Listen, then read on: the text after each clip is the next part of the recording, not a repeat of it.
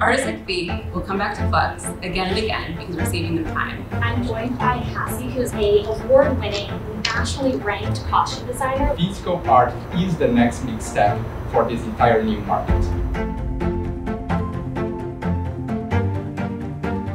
Entrepreneurship and creativity come together at the MIT Creative Arts Competition, an annual MIT student contest that for more than a decade has encouraged arts-focused startups. The goal is to get teams with great new ideas in the arts the resources they need to move to the next level. MIT is a leader in technology, but MIT is also a leader in entrepreneurship. And through the Creative Arts Competition, they bring together these two worlds of arts and technology working toward a social good. And that is really exciting. Participants join the competition with anything ranging from a concept in the idea phase, all the way to a working startup that is ready to get into the market.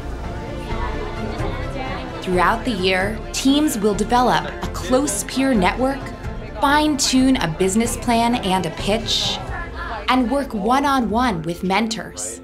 We were able to get feedbacks very precise about the art industry, things that we would never get from a general competition.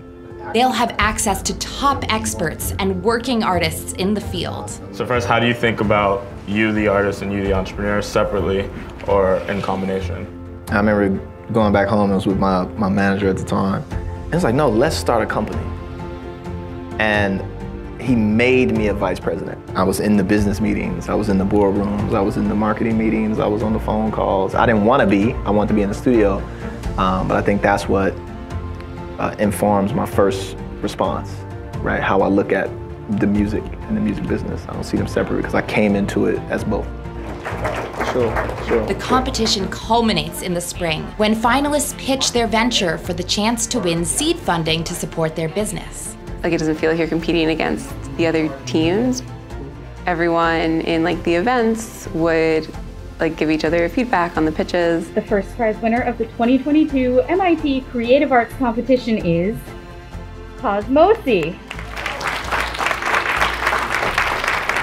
The goal of the program is not just to springboard only one idea.